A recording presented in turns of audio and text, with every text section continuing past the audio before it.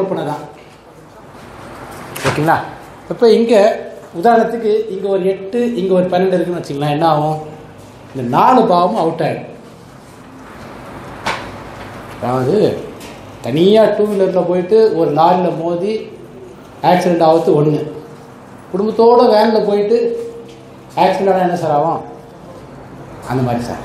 அதாவது ஒரே ஒரு பாவம் 8 12 தொடர்பு கொண்டால் அதனுடைய பிரச்சனைங்கிறது ஒரு பாவத்துக்கு மட்டும். 4-5 பாவம் சேர்ந்து வந்து 8 12 தொடர்பு கொண்டா அது மோசம். 4-5 பாவம் வந்து நல்ல பாவத்தை தொடர்பு கொண்டா அது சூப்பர். ஓகேங்களா? அந்த மாதிரி நம்ம புரிஞ்சுக்கணும் சார். அந்த வகையில் இங்கே 1வது பாவத்துக்கு பார்த்தாச்சு. இப்போ 2வது பாவத்துக்கு வரும் சார். 2வது பாவத்துடைய உபநட்சத்திரம் யார்? இனிமேட்டு கொஞ்சம் ஃபாஸ்ட்டாக போயிடுறேன். 2வது பாவத்துடைய உபநட்சத்திரம் வந்து ராகு. அதுக்கு முன்னாடி நீங்கள் பார்த்தீங்கன்னா அந்த பாவ முனைகள்லேயே ஒரு ஜென்ரலான ஒரு இது இருக்குது சார். இந்த பாவ முனைகளில் மொத்தம் 12 × 3 36 பிளானட் இருக்குது சார். ஜென்ரலாக இது வந்து ஒரு பொது விதியாக எடுத்துக்கலாம், அப்படியே நம்ம எடுத்துக்க வேண்டிய அவசியம் இல்லை. ஜென்ரலாக என்ன, சிவப்பாக இருக்கிறவங்க பொய் சொல்ல மாட்டாங்க, கருப்பாக இருக்கிறவங்க பொய் சொல்லுவாங்க. இது பொதுவாக ஓரளவுக்கு செட்டாக தான் ஆகும். என்னங்க சார் சொல்கிறாங்க இல்லையா? அந்த மாதிரி சார் ஒரு பொதுவான ஒரு ரூல், ஜென்ரல் ரூல். அதான் லுங்கி கட்டிட்டு வரவங்க கொஞ்சம் முரட்டுத்தனமாக இருப்பாங்க, காவி கட்டுறவங்க கொஞ்சம் நல்லா இருப்பாங்க அப்படின்ற மாதிரி. ஓகேங்களா? இது எல்லா நேரத்துலையும் சரியாக வராது. இருந்தாலும் கூட ஒரு அடிப்படையாக இந்த 36 பிளானட்டில் சுப கிரகம் எத்தனை, அசுப கிரகம் எத்தனை அப்படின்னு ஒரு கால்குலேஷன் பண்ணலாம். ஜென்ரலாக அதாவது வேலை இல்லை பொழுது போகல அப்படின்னு அதெல்லாம் பண்ணிகிட்ருக்கலாம். கிளைண்ட் உட்காரும் போது இதெல்லாம் பண்ணிகிட்ருக்கூடாது. கிளைண்ட் உட்காரும் போது இப்போ பண்ணுற ரூட்டு தான் இது. வேலை இல்லை சும்மா இருக்கும் அப்படின்னு ஆராய்ச்சி பண்ணுறோன்னா நான் உங்கள் ஜாதகத்தை போட்டு நீங்கள் என்ன பண்ணணும்னா இதில் எத்தனை கிரகம் சுப கிரகம், எத்தனை கிரகம் அசுப கிரகம் பார்க்கணும். சுப கிரகம் அசுப கிரகம் ரெண்டும் ஒரே பலனை தான் தரும். ஓகேங்களா? ஆனால் அதே நேரத்தில் சுப கிரகங்கிறது கொஞ்சம் சாஃப்டாக பண்ணும், அசுப கிரகம் கொஞ்சம் ஹார்டாக பண்ணும். அதனால் சுப கிரகமாக இருந்தால் கொஞ்சம் கூடுதல் சிறப்பு. அதாவது கையெழுத்து அழகாக இருந்தால் மார்க் போடுவாங்களா சார் வாத்தியார்? அதுக்காக ராமாயணத்தை இதில் மார்க் போடுவாங்க. ஒரே விஷயத்தை நல்ல அழகாக ஸ்டெப் பை ஸ்டெப்பாக 1 2 3 போட்டால் அது பார்க்கும்போதே வாத்தியாருக்கு ஒரு அந்த மாணவர் மீது யாருன்னே தெரியாது, ரேண்டம் நம்பர் தான் இருந்தாலும் அந்த கையெழுத்து அழகாக இருக்கும்போது ஒரு மரியாதை வருது பார்த்தீங்களா? கூடுதலாக கொஞ்சம் தப்பு இருந்தாலும் சரி பரவாயில்ல அப்படின்னு விட்டுருவார். இதே கையெழுத்து கச்சா முச்சான்னு இருக்கும்போது பார்த்தீங்கன்னா நல்லா இருந்தாலும் கூட அது என்னன்னா கொஞ்சம் வெறுப்பு உண்டாகும். பட் அதுக்கும் மார்க் உண்டு. இருந்தாலும் அந்த இமேஜின் ஒரு 5 மார்க்கு வந்து குறைச்சிடுவார் சார். அவர் உள் மனசு என்ன பண்ணுன்னா தேவையில்லாமல் அவனை எதிரியாகவே பாதிக்கும். சரியில்லை, சரியாக கையெழுத்து இல்லை, கிறுக்குத்தனமாக எழுதியிருக்கான், இவனுக்கு என்ன அறிவு இருக்கும் அப்படின்ற மாதிரியே ஒரு சைக்கலாஜிக்கல். அதே மாதிரி ஆனால் அதே நேரத்தில் நல்ல அழகாக நல்ல பிரமாதமாக ஒரு பிசிக்ஸ் சப்ஜெக்டில் ராமாயணத்தை எழுதி வச்சுருந்தா எவனா 1 மார்க்காவது போடுவாங்களா? அது போட மாட்டாங்க. கையெழுத்துங்கிறது ஒரு கூடுதல் தகுதி. அதே மாதிரி தான் இந்த பிளானட்டுன்னு பார்க்கும்போது இந்த 36 பிளானட்டில் எத்தனை பிளானட்டு சுபகிரகம், எத்தனை பிளானட் அசுபகிரகம் அப்படின்னு கவுண்ட் பண்ணிக்கலாம். நிறைய பிளானட்டு சுபகிரகமாக இருந்தால் அது ஜாதகர் நல்லா இருப்பார். ஜென்ரலாக ஒரு பொது விதி ஒரு 5 மார்க் போட்டுக்கலாம் சார். 100க்கு 5 மார்க் போட்டுக்கலாம் சார்.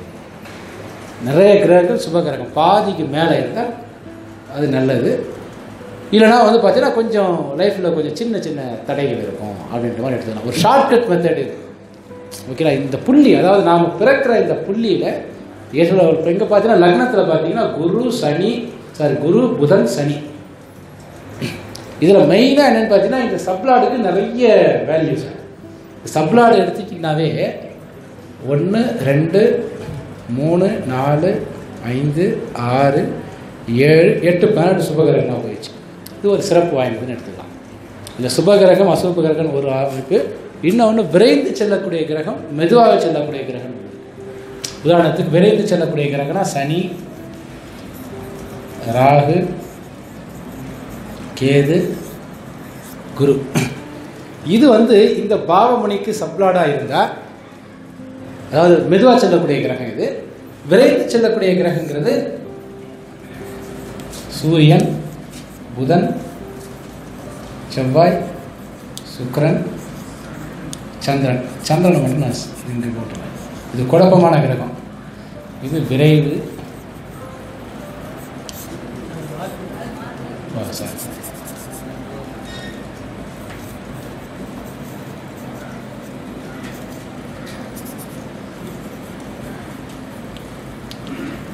விரைவு செல்ல கிரகம், மெதுவாக செல்லக்கூடிய கிரகம். அதே மாதிரி இயற்கை சுபர், இயற்கை அசுபர்.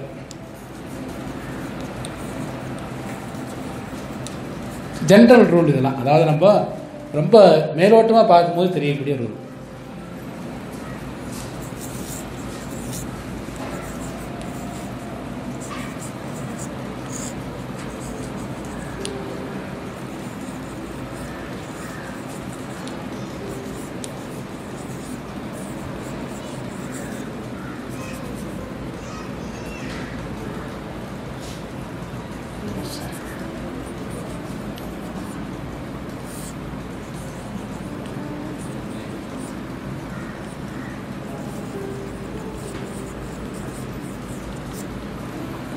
ஒரு ஊறுகாய் மாதிரி எடுத்துக்கலாம் சார். இது வந்து ஜென்ரலாக பலனை வந்து நிர்ணயிக்காது. அதாவது சுப கிரகமாக இருந்தால், உதாரணத்துக்கு 7வது வீட்டு சப்ளாடு சனியாக இருந்துச்சுன்னா கொஞ்சம் லோ கிளாஸ் பீப்புள் தான் நம்மளை சந்திப்பாங்க அப்படின்ற மாதிரி. இப்போ லோ கிளாஸ் ஒரு பெரிய வியாபாரி இருக்கார், அவர் லோ கிளாஸ் பீப்புள் ஒரு நாளைக்கு 1000 பேர் அவர்கிட்ட ஒரு பொருள் வாங்குறாரு, அவர் வருமானம் தானே. அப்போ சனி வந்து 7வது வீட்டுக்கு சப்ளாடாக இருந்து அது வந்து 2, 4, 6, 10னா உங்களுக்கு சனியாக இருந்தால் உங்களுக்கு பிரச்சனை அப்படிங்கிறதுலாம் இல்லை. இருந்தாலும் அந்த சின்ன ஒரு தோஷத்தை கொடுக்கும். அந்த சந்திக்கக்கூடிய நபர்கள் வந்து அவரை விட கொஞ்சம் லோயர் லெவல் தான் இருப்பாங்க. ஏன்னா 7வது பாவம் சந்திப்புங்கிறதால நம்ம சந்திக்கக்கூடிய நபர்கள் வந்து லோ கிளாஸ் பீப்புளாக இருப்பாங்க, இல்லைன்னா வயதானவர்களாக இருப்பாங்க. ஓகேங்களா? அது சூழ்நிலைக்கு தகுந்த மாதிரி சனியோட காரகம் என்னவோ அந்த காரகத்தில் இருக்கக்கூடிய நபர்களாக இருப்பாங்க. இதே குருவாக இருக்குன்னு வச்சிங்களேன், குருவாக இருந்துச்சுன்னா என்ன அப்படின்னு பார்த்தீங்கன்னா அவங்களுக்கு இயற்கையாகவே பெரிய பெரிய மனிதர்களுடைய பழக்க வழக்கங்கள், ஆன்மீகவாதிகள், மத போதகர்கள், இவங்ககிட்ட நிறைய நட்பு இருக்கும். ஒரு மரியாதைக்குரிய நபர்களை அடிக்கடி சந்திச்சுட்டு இருப்பாங்க. சுக்கிரனாக இருந்தால் அடிக்கடி பெண்கள்கிட்ட சந்திப்பாங்க. ஒரு கிளைண்ட் உதாரணத்துக்கு ஃபேன்சி கடையில் வரவங்க யார் சார் இருப்பாங்க? சுக்கிரனாக தானே, இது பெண்களாக தானே இருப்பாங்க. இந்த மாதிரி சார் இது வந்து ஒரு பொது விதி. அதாவது நம்ம காரகத்தை விரிவுபடுத்தி சொல்கிறது. இந்த சந்திப்பு யார் அதிகமாக வந்து சந்திக்கிறாங்க. இப்போ ஜோதிடம்னு நீங்கள் தொழிலுக்கு வந்தீங்கன்னா 5வது பாவம் தான் ஜோதிடம். அப்போ 5வது பாவம் ஜோதிடம்னா நீங்கள் மற்றவர்கள் ஆலோசனை கூறுகிறீர்கள் அப்படின்னா உங்களுக்கு 5வது வீட்டு சப்ளாட் என்னவோ அதனுடைய காரகம் ரீதியான மக்கள் தான் அதிகமாக வருவாங்க அப்படிங்கிற மாதிரி. அது ஜென்ரலாக. ஓகேங்களா? 7வதுங்கிறது ஜென்ரலாக பொதுவாக எல்லாருக்கும், எல்லா தொழிலுக்கும் எல்லாருக்கும் சொல்லக்கூடியது. இப்போ ஜோதிடர்கள் அப்படின்னா உங்கள் ஜாதகத்தில் 5வது வீடு எப்படியோ அந்த கிரகத்துடைய நபர்கள், அந்த கிரகத்துடைய காரகங்கள். இப்போ செவ்வாயாக இருக்குன்னு வச்சிங்களேன், எப்போ பார்த்தாலும் பார்த்தீங்கன்னா கொஞ்சம் சாஃப்டாக இல்லாமல் கொஞ்சம் ஹார்டாக இருக்கிற மாதிரி, நல்லா வீரமாக பேசுகிற மாதிரி. செவ்வாய் கெட்டு போனால் பிரச்சனை, நல்லா இருந்தால் வீரம், அந்த மாதிரி வச்சிங்களேன். இது வந்து இந்த சுபகிரகமாக இருந்தால் இந்த மாதிரி இழப்பு. இந்த சனி செவ்வாய் ராகு கேதுல கொஞ்சம் வில்லங்கமான கிரகம். அதாவது இருக்கிற சுபகிரகத்தில் ரொம்ப டாப்பான கிரகம் குரு, அதுக்கப்புறம் இணையாக இருக்கக்கூடிய கிரகம் சுக்கிரன், அதுக்கப்புறம் புதன், அதுக்கப்புறம் சூரியன், அதுக்கப்புறம் வளர்பிறை சந்திரன் அப்படின்னு எடுத்துக்கிறோம். சனி இருக்கிறதுல மோசமான கிரகம், அதுக்கப்புறம் செவ்வாய், சனியோட தம்பி வந்து ராகு, செவ்வாயோட தம்பி வந்து கேது. தம்பியில் ரெண்டும் ஒரே மாதிரி காரகத்தை வச்சுருக்கிறதால, ஓகேங்களா, ரெண்டும் ஒரே மாதிரி. இதுக்கு என்ன தசை வருஷமோ கிட்டத்தட்ட அதே தான் இருக்குது, இதுக்கு என்ன தசை வருமோ அதே தான் இருக்குது. இதனுடைய நிறம்னா கருப்பு, இதுக்கு என்ன நிறம்? சாம்பல் நிறம். இதுக்கு சிவப்பு, இது கருஞ்சிவப்பு. ஓகேங்களா? அப்போ கிட்டத்தட்ட இதே மாதிரி தான் வரும். ஓகேங்களா? இந்த சுபகிரகங்கள் வந்து ஒரு ஜாதகத்தில் எந்த ஏரியாவில் அதிகமாக இருக்குது. இப்போ லக்ன பாவத்தில் வெறும்னே இங்கே செவ்வாய், சனி, ராகு இப்படின்னு இருந்தாவே கொஞ்சம் ரஃப்பான ஆள் அப்படிங்கிற மாதிரி எடுத்துக்கலாம் சார். அதை மென்மைத்தனம் கொஞ்சம் குறைவாக இருக்கும். அதாவது ஒரு விஷயத்தை குரு பண்ணுறதுக்கும் ஒரு விஷயத்தில் செவ்வாய் பண்ணுறதுக்கும் வித்தியாசம் இருக்குது, சனி பண்ணுறதுக்கும் வித்தியாசம். சனி வந்து ஒரு ஜாதகத்தில் 10 தொடர்பு கொள்றதுக்கும் குரு 10 தொடர்பு கொள்றதுக்கும் வித்தியாசம். ரெண்டுமே தொழில் தரும். சனிங்கிறது என்னன்னு பார்த்தீங்கன்னா கொஞ்சம் கஷ்டப்பட்டு சம்பாதிக்கிற மாதிரி. அதை நான் புக்கில் எழுதியிருப்பேன். இந்த லோக்கல் பஸ்ஸுக்கும் பாயிண்ட் டு பாயிண்ட் பஸ்ஸுக்கும் நான் சொல்லியிருப்பேன். சுக்கிரன் அப்படின்னும் போது அது ஒரு தன்மையில் இருக்கும். ஓகேங்களா? சுபகிரகமாக இருக்கும்போது அந்த ரூட் அது கொஞ்சம் நல்லா இருக்கும். அதாவது கிரகங்கள் வந்து நமக்கு கட்டடம் மாதிரிங்கிறது பாவம் சார். அதுக்கு பெயிண்ட் அடிக்கிற பாருங்க, அது கிரக காரகம். பாவகாரங்கிறது வீடு லேண்டிலிருந்து கட்டடம் வரைக்கும் எல்லாம் பாவகாரகம் தான். கிரக காரகம் பெயிண்ட் அடிக்கிறோம் பார்த்தீங்களா, அது கிரக காரகம். இப்போ பாருங்க, ஒரு வீடு நல்லா கட்டி இருக்கு, பெயிண்ட் அடிக்காமல் இருக்கு. அப்போ என்ன ஆகும்? கொஞ்சம் ஒரு அழகு கொஞ்சம் குறைவாக இருக்கு இல்லையா? அதாவது பலனை மெருகேற்றி சொல்வதற்கு இந்த கிரக காரகம் பயன்படும். இப்போ உதாரணத்துக்கு இப்போ இந்த ஜாதகத்தையும் எடுத்துங்களேன். இந்த ஜாதகத்தில் 7வது வீட்டு சப்ளாடு யாரு? 7வது வீட்டு சப்ளாடு புதன். புதன் அப்படின்னா குருவுக்கு அப்படியே ஆப்போசிட் சார். குருன்னா ஆசிரியர்னா புதன்னா மாணவன். நம்ம ஜோதிட ரீதியாக ஒவ்வொரு பிளானட்டுக்கும் ஒரு விஷயத்தை சொல்லும்போது குருன்னா ஆசிரியர், புதன்னா மாணவன். ஓகேங்களா? நம்ம புராண கணத்தில் நிறைய கதைலாம் சொல்லுவாங்க. பகை இருக்குது, அவர் பொண்டாட்டி இவர் எடுத்துட்டார், இவர் பொண்டாட்டி அவர் எடுத்துட்டார், இதெல்லாம் வேற. ஜென்ரலாக ஏன் புதன் வந்து மாணவன் சொல்கிறோம்? புதன் வந்து இளமைக்கு காரகன். மாணவர்கள் தான் ரொம்ப இளமையாக தான் இருப்பாங்கிறது பொதுவான கருத்து. சார் மாணவர்னா என்னங்க சார்? இளமையாக தானே இருப்போம். உலகத்தில் இருக்கிற எல்லா மாணவர்களும் இளமையாக தானே இருக்காங்க. கற்றுக்கொள்ளும் போது ஆட்டோமேட்டிக்காக வயசானவங்க கற்றுக்கினா அவங்க இளமையாக ஆயிடுறான்னு அர்த்தம். நீங்கள் புக் எடுத்து படிக்க ஆரம்பிச்சிட்டிங்கனாவே நீங்கள் என்ன பண்ணுறீங்க, புதுசாக இப்போது இளமையில் வராரு. கன்னி பேச்சுன்னு சொல்கிறோம். முதல்ல அப்போ தான் மேடையில் பேசுகிறாரு. வயசு 70 வயசு ஆகுது. அவர் என்ன சொல்லுவார்? இது என் கன்னி பேச்சுன்னு சொல்கிறா இல்லையா? அப்போ முதலில் அப்படின்னு போது அது புது ரகம். இப்போங்களாம் ஃப்ரெஷ் கேண்டிடேட். இப்போ நீங்களாம் வந்து ஃப்ரெஷ்ஷுன்னு இருக்கீங்க.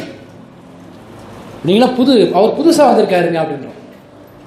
இப்போ என்னுடைய ஸ்டூடெண்ட் ஒருத்தர் அருண் இருக்கார். வயசு பார்த்தீங்கன்னா 24 வயசு தான் ஆகுது. அவர் சீனியர் பர்சன். அவர் எங்கள் குரூப்புக்கு ஒரு 40-50 பேருக்கு அவர் கிளாஸ் எடுத்துகிட்டு இருக்கார். அவர் சீனியர் பர்சன். ஒருத்தர் என்கிட்ட கேட்குறாரு, சார் அவர் ரொம்ப சின்ன சார், அவர் ரொம்ப சீனியர் சார் அப்படின்றார். சீனியரா? எவ்வளோ வயசு சார்? ரொம்ப சின்ன வயசு மாதிரி இருக்குது. அவர் வயசு 24 வயசு சார்.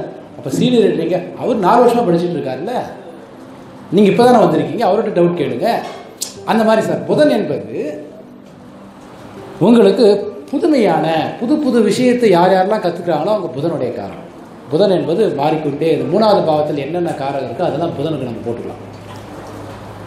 அதனால் அப்போ இங்கே சந்திப்பு எல்லாருமே மாணவர்கள்கிட்ட அதிகமான சந்திப்பு. எனக்கு வரக்கூடிய கிளைண்ட்டு எல்லாமே வந்து அதிகமாக மாணவர்களை சந்திக்கிறது தான் ரொம்ப அதிகமாக இருக்கும். ஒவ்வொரு கிளாஸில் சந்திக்கிறது இந்த மாதிரி அமைப்பு. ஓகேங்களா? 2வது இது சனி அப்படிங்கிறதும் சுக்கிரனுங்கிறதும் கொஞ்சம் டாமினேஷன் கம்மியாக தான் இருக்கும். அதுக்கப்புறம் சனி வயதானவர்கள். நம்ம இங்கே சூழ்நிலைக்கு தகுந்த மாதிரி பிரிச்சுக்கலாம் சார். லோ கிளாஸ் பீப்புள்னு எடுத்துக்கலாம் சனிக்கு. ஓகேங்களா? அல்லது வயதானவர்கள் அப்படின்னு எடுத்துக்கலாம். சனிக்கு வந்து பழசுன்னு பேர் சார். ஏன் சனிக்கு பழசுன்னு பேர் சார்? சனிக்கு மட்டும்தான் மற்ற கிரகம்லாம் ஷார்ட்டாக முடிஞ்சிடும். சனி மட்டும் தான் 30 வருஷம் சுற்றி வருது இல்லையா ஒரு ராசி மண்டலத்தை. அதனால் சனிக்கு மட்டும் ஓல்டு அப்படின்னு அதெல்லாம் ஆயுள் காரணம் வச்சுருக்கோம். அப்போ வயசானவங்க அவர்களே அதிகமாக சந்திப்பார்கள். இப்போ இவங்க மூலமாக பிரச்சனை இருக்கா என்னங்கிறது இது நின்ற ஸ்டார் சப்பு மூலமாக தான் நமக்கு தெரிய வரும். அதுக்கப்புறம் சுக்கிரன் பெண்கள் அப்படிங்க இதனுடைய சதவீதம் கொஞ்சம் கம்மி, இதனுடைய சதவீதம் ரொம்ப அதிகம், இதனுடைய சதவீதம் இதை விட கம்மி, இதை விட அதிகம். அந்த மாதிரி சார் ஆகிடலாம். ஓகேங்களா? இந்த மாதிரி நம்ம பாவகாரகத்தை அந்தந்த இப்போ ஜோதிடம் அப்படின்னு பார்க்கும்போது 5வது வீட்டு சப்ளாடு வந்து சுக்கிரனாக இருக்குது, சப்ளாடு சுக்கிரனாக இருக்குது. இப்போ எங்கிட்ட ஜாதகம் பார்க்குறவங்க பெரும்பாலும் பெண்களுடைய பங்களிப்பு கொஞ்சம் அதிகமாகவே இருக்கும். ஜாதகம் பார்க்குறவங்கள மெயினாக பெண்கள் தான் ஆக்சுவலாக. அது வேறு விஷயம். ஜென்ரலாக இங்கே சுக்கிரனா வரத்தில் எனக்கு என்ன எடுத்துக்கணும்னா பெண்கள் ஒரு குறிப்பிட்ட அளவுக்கு வந்துட்டு இருப்பாங்க. 1. 2வது பெண்கள் வந்து 10 பேர் படித்தாங்கன்னா 6 பேர் டெவலப் ஆகிடுவாங்க. ஆண்கள் 10 பேர் படித்தாங்கன்னா ஒருத்தர் தான் டெவலப் ஆவாங்க. இது என்னுடைய ஜாதக அமைப்பு. உதாரணத்துக்கு டெலகிராம் எடுத்திங்கன்னா வெண்ணியான ஒரு அம்மா அவங்க தான் பயங்கரமாக பேசிகிட்டு இருப்பாங்க. இப்போ ரீசெண்டாக நீங்கள் டெலகிராம் குழுன்னு இப்போ பட்டிமன்றம் நடந்தது. அதை பார்த்தீங்கன்னா அதிகமாக பதிவு அவங்க தான் போட்டிருக்காங்க. இந்த மாதிரி இந்த சுக்கிரன் என்பது அந்த மாதிரி ஒரு காரகம் சார். அதுக்கப்புறம் சுக்கிரன் என்பது இனிமை அப்படின்னு நம்ம ஒருத்தருக்கு ஆலோசனை சொல்லணும்னா இதே சனியோ அல்லது செவ்வாயோ ராகுவோ கேதோ நல்ல விஷயத்துக்கு வராமல் எப்போ பார்த்தாலும் உட்காந்து, இப்போ சனி வந்து 5வது வீட்டு சப்ளாடாக வந்துச்சுன்னு வச்சுக்கோங்க சார், வரவன் ஜாதகத்தை கொடுத்து மூக்க செஞ்சுட்டு இருப்பான். பிரச்சனை, அந்த பிரச்சனை, இந்த பிரச்சனை, ஒரு சந்தோஷமான சூழ்நிலை வராது. எல்லாமே இருக்குது. இந்த கிரகக்காரங்கிறது அது சூழ்நிலையை பொறுத்த வரைக்கும். இப்போ இதே சனியாக வந்துட்டு அது 11 காமிக்குன்னு வச்சுங்களேன், என்ன சொல்லலாம், இங்கே துக்கம்லாம் சொல்லக்கூடாது. வயசான நபர் நம்ம நல்லா புகழ்ந்துட்டு இருப்பார். இந்த சனிங்கிறது வயசான நபர். இங்கே சோகம்னு எடுத்துக்கூடாது. ஒரு பிரச்சனைன்னு வந்து அதுக்கு நம்ம நல்ல பொறுமைன்னு எடுத்துக்கணும். அதாவது இந்த சனி அப்படிங்கிறது 2 காரகம் இருக்குது சார். மந்தம் அப்படிங்கிறது சனியோட காரகம் தான், நிதானம்ங்கிறது சனியோட காரகம் தான். இது 8-12 மந்தம், 7-11 நிதானம். நீங்கள் பாருங்கள், மந்தத்துக்கு நிதானத்துக்கு டிஸ்டன்ஸ் பாருங்கள், ரெண்டுத்தோட இயல்பும் ஒரே மாதிரி தான் இருக்கும். மந்தம்னா என்ன சார், ஸ்லோவாக இருக்குது. நிதானம் ஸ்லோவாக இருக்குது. ஆனால் வார்த்தை வித்தியாசம் வருது பார்த்தீங்களா. மந்தம்னா வேகமாக இருக்கக்கூடிய நேரத்தில் ஸ்லோவாக இருக்குது. நிதானம்னா மெதுவாக இருக்கக்கூடிய நேரத்தில் மெதுவாகவே இருக்குது. ஒரு கூட்டத்தில் வண்டி ஓட்டிட்டு போகிறோன்னா 70 கிலோமீட்டர் வேகத்தில் வண்டி ஓட்டு போக முடியாது. நிதானமாக தான் வண்டி ஓட்டு போகணும். அதான் புத்திசாலிதான். அங்கே போய்ட்டு நான் 100 கிலோமீட்டர் வேகத்தில் தான் வண்டி ஓட்டுவோம் அப்படின்னா, பிரேக்காக பிடிக்க மாட்டேன் அப்படின்னா யார் மேலே மோதலாம். அப்போது அங்கே நிதானம்னு பேர். ஓகேங்களா. மந்தம் அப்படிங்கிறது வீடு பற்றி எறியும் போது நான் உட்காந்து சாப்பிட்டுட்டு தான் முடியுமா, நான் சாப்பிட்டு இன்னும் 3 இட்லி இருக்குது, இதை சாப்பிட்டு தான் நான் வருவேன் அப்படின்னு முடியுமா? அப்போ எழுந்து ஆக்டிவாக இருக்கும். அப்போ கிரகங்களுடைய காரகமும் பாவத்துக்கு தகுந்த மாதிரி அது மாறுது. அதே மாதிரி செவ்வாய்ங்கிறது முரட்டுத்தனம் பேர். முரட்டுத்தனம், வீரம் பேர். ரெண்டும் பார்க்கறதுக்கு ஒரே மாதிரி தான் இருக்கு. முரடன் அப்படின்னா என்ன, ஒரு விஷயத்தை ரொம்ப தைரியமாக எதிர்கொள்றவங்க முரடர்கள் கிடைச்சு. அது 8-12. இது 2ஆகுது. ஓகே, இந்த மாதிரி நம்ம கிரகத்தோட காரகத்தை பாவத்துக்கு தகுந்த மாதிரி நம்ம செயல்படும் போது நாம் அதை புரிஞ்சுக்கணும். அப்போ சுபகிரகன் பார்க்கும்போது அதனுடைய தன்மைங்கிறது கொஞ்சம் அதிகமாக இருக்கும். ஆனால் பாவத்துக்கு தகுந்த மாதிரி தான் அது மாறுது. ஓகேங்களா. அதே மாதிரி இந்த விரைந்து செல்லக்கூடிய கிரகம், மெதுவாக செல்லக்கூடிய கிரகம்னா என்னென்னா, விரைந்து செல்லக்கூடிய கிரகமாக இருந்தால் அந்த விஷயங்கள் வந்து டக்கு டக்கு டக்குன்னு நடந்துட்டு அடுத்த செக்ஷனுக்கு போயிடும். மெதுவாக செல்லக்கூடிய கிரகம்னா ஒரு விஷயம் இழுத்துட்டு இருக்கும். ஏன்னா தசாபத்தி இது கோச்சாரம்னு ஒன்று வரும். இப்போ வந்து லக்ன சப்ளாட ஒருத்தருக்கு சனியாக வந்துச்சுன்னா, சனி வந்து கோச்சாரத்தில் வேறொரு கிரகத்தோட சாரத்தில் போகுதுன்னா, நல்லதோ கெட்டதோ ஒரு 6 மாதம் 1 வருஷம் வரைக்கும் அப்படியே இருக்கும். அதனால் ஒரு நல்ல ஜாதகத்துக்கு விரைந்து செல்லக்கூடிய கிரகங்கள் எந்தெந்த பாவத்துக்கெலாம் வருதோ அதில் நல்லதோ கெட்டதோ டக்கு டக்குன்னு முடிஞ்சிட்டு போயிட்டே இருக்கும். ஒரு சின்ன உதாரணம் சொல்கிறேன் பாருங்களேன். இப்போ தோப்பு கரணம் போடுறோம், ஒரே நேரத்தில் 50 தோப்பு கரணம் போடுறோம் சார். என்ன ஆகும் சார், முட்டிலாம் வலிக்க ஆரம்பிச்சு. காலையில் 5, 1 மணி நேரம் கழிச்சு ஒரு 5, இன்னொரு மணி நேரம் கழிச்சு ஒரு 5, கரெக்டாக ஈவினிங் 8 மணிக்குள்ளே 50 தோப்பு கரணம் போட்டுருக்கீங்க. இப்போ பிரச்சனை வருமா சார்? வராது. ஒரு விஷயத்தை கண்டினியூஸாக, நல்லதோ கெட்டதோ, அதாவது நல்ல விஷயங்கள் கண்டினியூஸாக நடந்தால் பிரச்சனை இல்லை சார். கெட்ட விஷயங்கள் கண்டினியூஸாக வரும்போது அது பெரிய பிரச்சனை கொடுத்துரும். அதனால் மெதுவாக செல்லக்கூடிய கிரகம்லாம் எந்தெந்த வீட்டுக்கெல்லாம் சப்ளாடாக வருதோ அந்த விஷயங்கள்லாம் கொஞ்சம் லேட் ஆகும் சார். திருமணம் ரொம்ப லேட் ஆகுங்க ஜாதகத்தெல்லாம் பார்த்தீங்கன்னா 7வது வீட்டு சப்ளாடு சனியாக இருக்கும், நான் ராகு கேதுவாக இருக்கும். அதுவும் ஒரு 1 ஆஃப் த ரீசனாக இருக்கும்.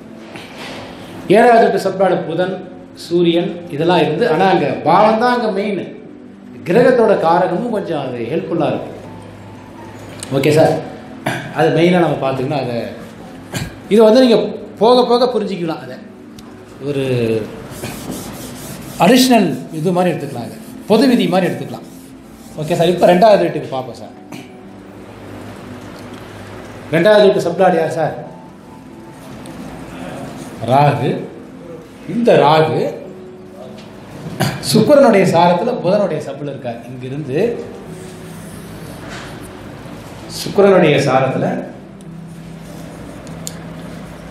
புதனுடைய சப்ல இருக்கார். இப்போ பாருங்க, ராகு என்ற கிரகம் வந்து 2க்கும் 4க்கும் 8க்கும் 10க்கும் சப்ளாடு. ஓகேங்களா? சுக்கிரன் எந்த வீட்டுக்கு சப்ளாடு சார்? 5வது வீட்டுக்கு சப்ளாடு. புதன் எந்த வீட்டுக்கு சப்ளாடு சார்? 1, 3, 7, 9. ஓகேங்களா? அப்போ ராகு வந்து இது நட்சத்திரம், இது உபநட்சத்திரம். இப்படி முதல்ல இங்கே பார்க்கும்போது இந்த 2வது வீட்டு சப்ளாடு 8க்கும் சப்ளாடாக வரும்போது 2வது பாவ சம்பந்தமான வகையில் ஒரு பிரச்சனை கொஞ்சம் ஜாதகத்துக்கு வரத்துக்கு வாய்ப்பு இருக்குது அப்படின்ற மாதிரி. 2வது வீட்டு சப்ளாடு தனது பாவத்துக்கு சாதகமாகவே இருக்கிற பாவத்துக்கு சப்ளாடாக வந்ததில் இது நல்ல அமைப்பு. ஓகேங்களா? இங்கே 8வது வீடுங்கிறது தீமையான அமைப்பு. இந்த 8 மட்டும் வராமல் 2, 4, 10 வந்தால் ரொம்ப நல்ல அமைப்பு. 8 வந்தாலும் 8 கண்ட்ரோல் பண்ணக்கூடிய 2 வந்துட்டால பரவாயில்ல. இப்படி வரத்தை விட இப்படி வந்தால் அது சரியில்லை, அது ஒரு தீமையான அமைப்பு.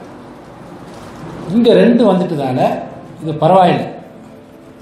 ஆனால் 8 வந்து தனியாக வராமல், அதாவது 8, 12ங்கிற சப்ளாடு வந்து நம்ம ஜாதகத்தில் எந்த பாவத்துக்கும் சப்ளாடாக வராமல் தனியாக இருக்குன்னு வச்சுங்களேன், அது நல்ல அமைப்பு சார். பொதுவாகவே ஒரு சின்ன உதாரணம் சொல்கிற மாதிரில, ஒரு மூட்டை அரிசி இருக்குது, 100 கிராம் கல் இருக்குது, பொடி பொடியாக கல்.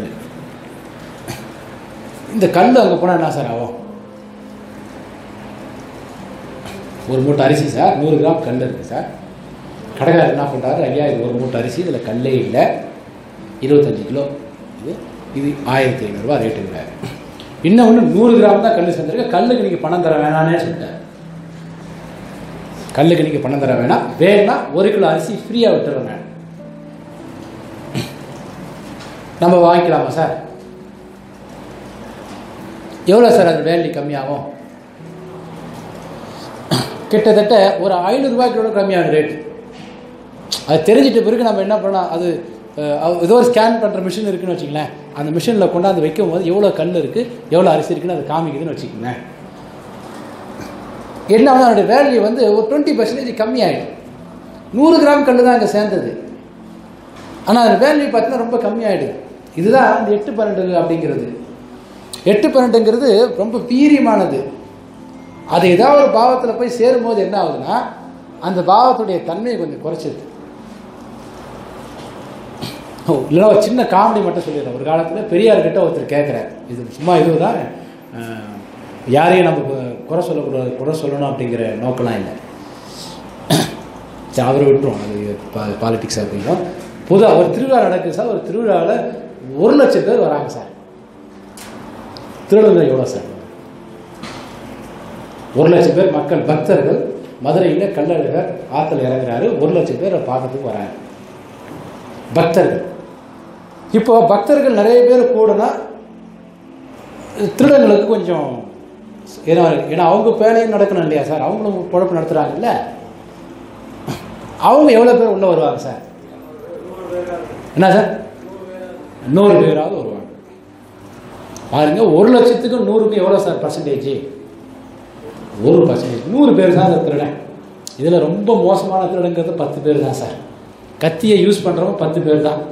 எக்காரணத்தை கொண்டு கத்தியே யூஸ் பண்ணாலும் 90 பேர் பயமுறுத்துறதுக்காக வச்சுருப்பான். அதில் 50 பேர் கத்தியை பாக்கெட்டில் தான் போடுவோட வழி அதை யூஸ் பண்ண தெரியாது. அப்போ 50 பேர் அப்படி கூட்டி கழிச்சு பார்க்கும்போது வெறும் 10 பேர் தான் சார். போலீஸ்காரங்க எவ்வளோ பேர் சார்? என்ன சார்? ஒரு 1000 பேர் இருப்பாங்க. 1000 பேர் போலீஸ்காரங்களுக்கு 1 லட்சம் பேர்னா 1000 பேர் எல்லாம் வந்துடுவாங்க. இப்போ பாருங்கள், இவன் இருக்குது 100 பேர், அவங்க இருக்குது 1000 பேர். அப்போ நல்ல சக்திங்கிறது போலீஸ்காரங்க, தீய சக்திங்கிறது திருடங்க, நடுஞ்சாளர்கள் பொதுமக்கள். அப்போ இந்த 100 பேர் எவ்வளோ பேர் பயமுறுத்துறான் பார்த்தீங்களா? அதாவது போலீஸ்காரங்களை விட திருடர்கள் எண்ணிக்கை கம்மியாக இருந்தாலும் அவர்களுடைய பலம் வந்து ரொம்ப அதிகம். அதே மாதிரி தான் அந்த 8வது பாவம் எங்கேயாவது உள்ள ஒரு பாவத்தில் உள்ள புகுந்துச்சுன்னா அது வந்து என்ன ஆகுதுன்னா அந்த பாவத்தை ரொம்ப கெடுத்துருவாங்க. அதுக்கு நம்ம என்ன ஒரு ஃபார்முலா வச்சுருக்கோன்னா, 8வது பாவம் வரும்போது கூட 2வது பாவமும் கூட வந்துட்டா என்னன்னா, யார் திருடனும் அவனை போலீஸ்காரனுக்கு தெரியுதுன்னு அர்த்தம் சார். அவன் ரேடார் மாதிரி வச்சுருக்கான். உடனே அவனுக்கு எஸ்எம்எஸ் அனுப்பிச்சிடுறான், அப்பா நீங்கள் வந்திருக்குன்னு தெரியும், ஒழுங்காக வேடிக்கை பார்த்துட்டு போயிடு. ஏன்னா நீ பார்த்துட்டு எல்லாம் நீ எங்கெங்கே போகிற எல்லாம் ஜிபிஎஸ்ல இங்கே தெரியுது. ஆனால் சாமி கும்பிட்றியோ கும்பிட்டு அது வேறு விஷயம். உன்னால் எனக்கு எந்த வேலையும் நடக்காது, நீ வேறு ஏரியாவை பாரு. பக்கத்தில் இன்னும் 10 நாள் கழிச்சு வேற ஒருத்தர் திருவிழா, அங்கே எதனா ஒன்று பண்ணிக்க. எங்கள் ஏரியாவில் வராது, ஐடென்டிஃபை பண்ணியாச்சு. நீ இந்த சட்டை போட்டிருக்க, உன் சட்டையில் ஒரு பட்டன் விழுந்துருக்கு, இது இந்த அளவுக்கு எனக்கு தெரியுது.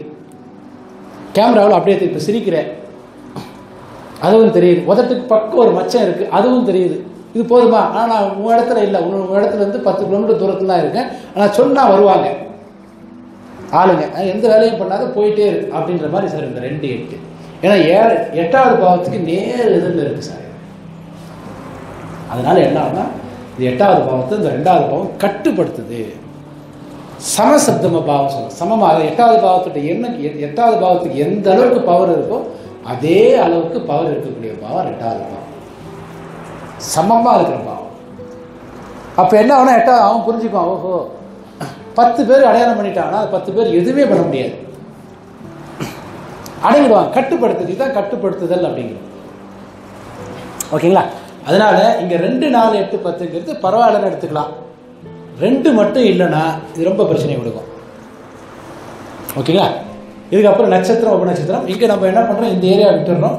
இங்கே நட்சத்திரம் காட்டிய சம்பவத்தை உபநட்சத்திரம் தடுக்குதான்னு பார்த்தீங்கன்னா எல்லாம் ஒரே அணிங்கிறதால மொத்தமாக அப்படியே போட்டுடலாம். 1 3 5 7 9 சார்.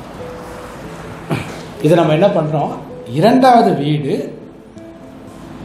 1 3 5 7 9 தொடர்பு கொள்கிறது. 4வது வீடு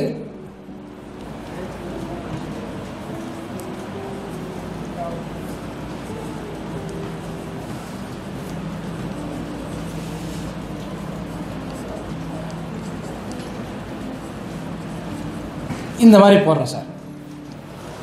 இந்த ஒரு ஜாதகத்தை நான் ஃபுல்லாக எடுத்துறேன் சார். நாளைக்கு ஒரு 10 ஜாதகம் கொடுத்துருக்கீங்க, அது கொஞ்சம் வேகமாக போயிடும். ஏன்னா இதை தெளிவாக சொல்கிறதுக்கு காரணம் என்னென்னா, இது புத்தகத்தில் இது சம்மந்தமான டீட்டெயில்ஸ் எழுதியிருக்கேன்.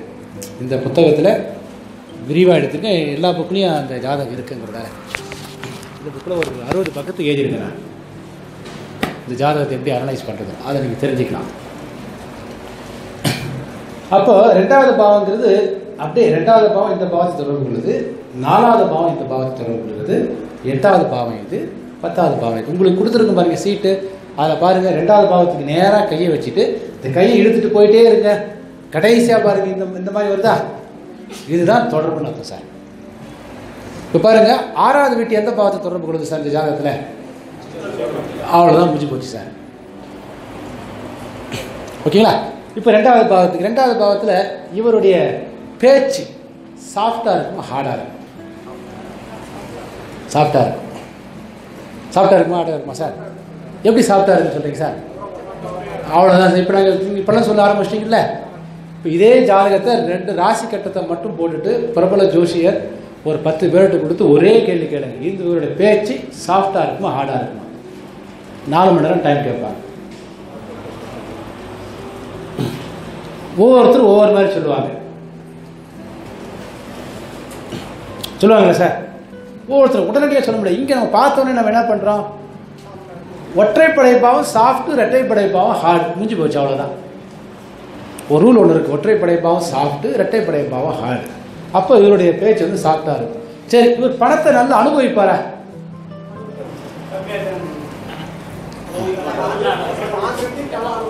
சார், அதாவது அனுபவித்தலுங்கிறது எந்த பாவம் சார்? லக்ன பாவம். லக்ன பாவத்துக்கு சாதகமாக தானே இருக்கு. நோட் பண்ணிங்க சார். ஒரு குறிப்பிட்ட பாவம் ஒற்றைப்படை பாவத்தை தொடர்பு கொண்டால் அந்த பாவத்தோட காரகத்தை ஒருத்தர் நன்றாக அனுபவிப்பார். சேர்த்து வைப்பாரா இல்லையாங்கிறது அப்புறம் பாவம். அனுபவித்தலுங்கிறது லக்ன பாவம் தானே. லக்ன பாவத்தோட காரகம் தானே என்ஜாய்மெண்ட்டுங்கிறது. அப்போ இவருடைய பணத்தை இவர் நன்கு அனுபவிப்பார். சரி, பணத்தை நல்லா சேர்ப்பாரா? பணத்தை பாதுகாக்கக்கூடிய திறன் இருக்கா? இன்னைக்கு 2வது பாவத்தில் காரகத்தை பாருங்க. பணத்தை அனுபவிக்கும் அமைப்புன்னு ஒன்று, பணத்தை பாதுகாக்கும் திறன் ஒன்று. பணத்தை பாதுகாக்கக்கூடிய திறன் இருக்கா சார்? அல்ல, அதிகமாக இருக்குமா கம்மியாக இருக்குமா நியூட்ரலாக இருக்கும்? நியூட்ரலோட கம்மியா நியூட்ரலோட மேலையா? என்னங்க நல்லா பண்ணிங்க சார். நியூட்ரல்னா இந்த ஏரியா சார். இது படுமோசம். 2 கலந்து இருக்குத்தானே நியூட்ரலோட கீழே. இது நடுநிலை சார். 2வது பாவம் 2, 4, 6, 10னா அது மேலே இருக்கு. அண்ணாந்து தான் பார்க்கணும். ஒரு 5 அடி 6 அடி வைக்கணும், ஒரு 3 அடி இப்படி தான் பார்க்கணும். மேலே இருக்கும், வெயிட்டாக இருக்கும். 5, 9னா கீழே இருக்கும். ஓகே, 5, 9னா கீழே ஒரு 3 அடி பள்ளத்தில். 8, 12 தான் இன்னும் 10 அடி பள்ளம் வந்துட்டீங்க. ரொம்ப ஆவரேஜோட ரொம்ப கீழே போயிடுச்சுன்னா 3, 7, 11னா இந்த கோட்டில் இருக்கு. மேலேயும் போல கீழே வரல. இது கூட இது கலந்ததுன்னா அதுக்கு தகுந்த மாதிரி இங்கிருந்து எவ்வளோ தூரங்கிறது நம்ம கற்பனை திறனை வச்சு நாம் சொல்லிக்குவோம். ஓகேங்களா? இந்த இடத்த விட்டு எவ்வளோ வருதோ இப்போ பாருங்க, இங்கே 3, 5, 7, 9, 11. 1, 3, 7ங்கிறது 1, 5, 9. அப்போ இந்த ஏரியாவில் இருக்குன்னு எடுத்துக்கலாம். என்ன சார்? ஆவரேஜ் விட கொஞ்சம் கம்மியாக தான் இருக்குது. பணத்தை பாதுகாக்கக்கூடிய திறன் வந்து 2வது பாவம் இங்கே வீக்காக போயிடுச்சு. 2 காரகம் இருக்குது. ஒவ்வொரு பாவத்துலையும் அகம் சார்ந்த காரகம், புறம் சார்ந்த காரகம். நேற்று ஒரு சாரோடு சொல்லியிருப்பார். நேற்று 2வது பாவம்னா பேச்சுங்கிறது அகம் சார்ந்தது, பணம்ங்கிறது புறம் சார்ந்தது. இந்த பணத்தை நல்லா அனுபவிப்பார். பணத்தை பாதுகாக்கக்கூடிய திறன் குறைவாக. அப்போ 2வது பாவத்தில் கொடுப்பனை வீக்காக போயிடுச்சு. தசாபத்திகள் வரும்போது நல்லா இருக்கும். ஒன்றும் இல்லை. இப்போ 2வது பாவம் எந்த பாவத்தை நோக்கி போகுது பாருங்க. 2வது பாவம் 1வது பாவத்தை நோக்கி போகிறதால இவருடைய பணம் கௌரவத்துக்காக செல்லும். இது வந்து ஒரு ஏரமார்க் போட்டால் இந்த பாவம் இந்த பாவத்தை நோக்கி போகுதுன்னு அர்த்தம். பணம் செல்ஃபோன் வாங்க, கம்ப்யூட்டர் வாங்க, புத்தகங்கள் வாங்க, பயணங்களுக்காக 3வது பாவத்தில் காரகையோ அதற்கு செல்லும். 5வது குழந்தைகளுக்கு செல்லும். 7வது வீடு மனைவிக்கிட்ட கொடுத்து வைப்பார். 9வது வீடு தர்ம காரியங்களுக்கு செல்லும். ஓகேங்களா? அந்த மாதிரி எடுத்துக்கணும். இப்போ 2வது பாவம் நாண தொடர்பு கொள்வது. என்ன சொல்லலாம்? பணம் எங்கே போகுது? பணம் சொத்தாக மாறுகிறது. இப்படி சொத்தாக மாறும்போது மீண்டும் பணமாக மாற்ற முடியுமா சார்? அதை மாற்றலாம். அப்போ 2வது பாவம் வலுவடையுது. இப்போ 2வது பாவம் 5 தொடர்பு உள்ளது. பணம் எங்கே போகுது? குழந்தைகளுக்கு போகுது. ஓகேங்களா? பொழுதுபோக்கு, விளையாட்டு.